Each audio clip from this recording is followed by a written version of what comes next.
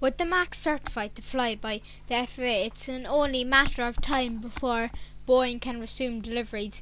It's narrow-body around the world, but with the new EU tariffs inflating the cost of these aircraft by 15%, Boeing faces an uphill battle to get aircraft to its big European customers.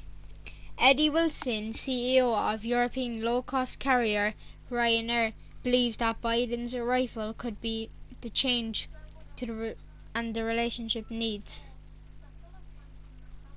Mid-October, just weeks before the US presidential election, saw the WTO authorizing Europe to stick $4 billion worth of tariffs on imported US goods.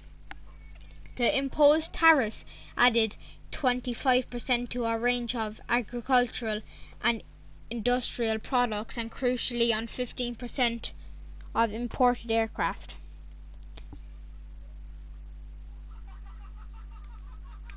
For Boeing sitting on a stockpile of several hundred 737 MAX, many of which were destined for Europe, this was an unwelcome turn of events, adding 15% to the cost of the aircraft purchases was unlikely to go down well with its customers.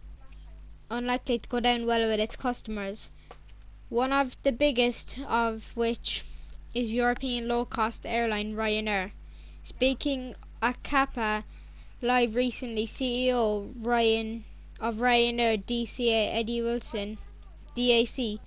Eddie Wilson said that he sees the change of the president in the US as something that could undo the damage done over the last 4 years to the US-EU friendship. He said, I think now with the President-elect Biden is reaching out to Europe, I think we're going to have a completely different relationship.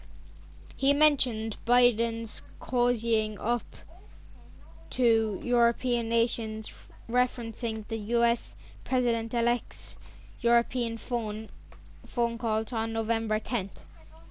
Biden had spent some time chatting with the European leaders, including the French President, the German Chancellor, and the Irish Prime Minister. Wilson sees this reaching out as a sign of things to come.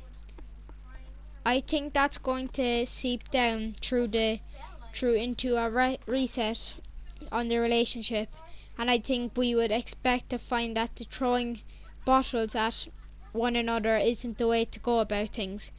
These are the two main aircraft manufacturers in the world, and they are going to compete on a even footing as they had been for many years, he said.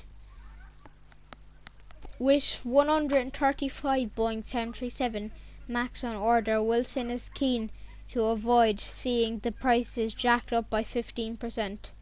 While Ryanair likely got a great deal on such a large aircraft order, an additional 15% on top of the agreed price could see the cost inflated by as much as $2 billion. Wilson was adamant that the airline hoped to see a scrap of tariffs, but was clear that Ryanair wouldn't be